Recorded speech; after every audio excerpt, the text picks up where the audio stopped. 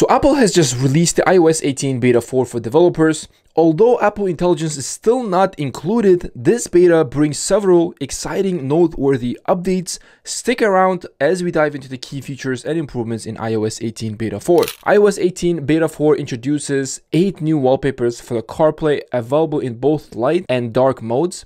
These wallpapers are inspired by the latest iOS 18 wallpapers for iPhone users. You can easily download the new CarPlay wallpapers from iOS 18 Beta 4 from the link in the description if you are interested. But after that, there's another new feature called Controls Menu option that's been added to the camera settings.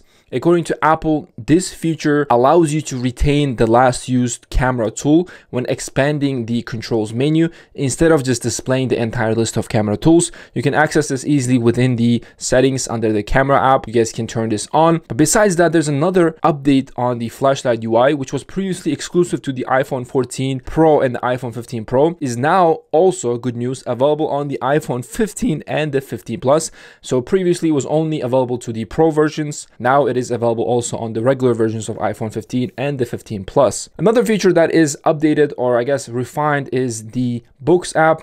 Books app features a minor interface update. Books in the continue section right here now display with a black background, just a little bit tweak, but it looks really nice. Also in the lock screen icon has been redesigned for when the iPhone mirroring is active. I personally haven't been able to test this out because this is when you are accessing your iPhone with your Mac. Personally don't have the Mac OS Sequoia, so that's why I haven't been able to test, but this is a really nice feature. But besides that, guys, the hidden apps folder in the app library has received a slight design update.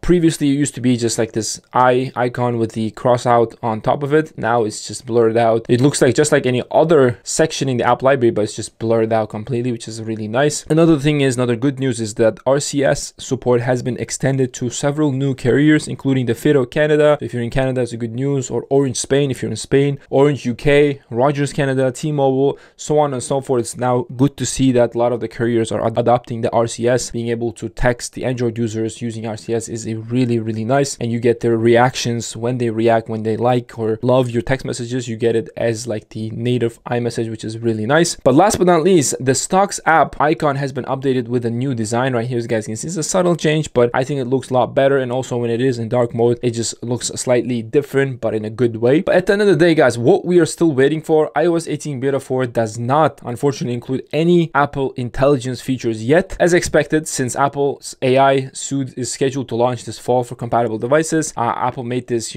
clear in their presentation. But nonetheless, guys, this is pretty much it. I hope this video was helpful. If you are new to iOS 18 and want to get a sense of the software, check out this video right here where I show you guys how to install the iOS 18 beta, and this video over here for finding out 10 hidden features on iOS 18. Thanks again for watching. I'll catch you guys next video. Peace out.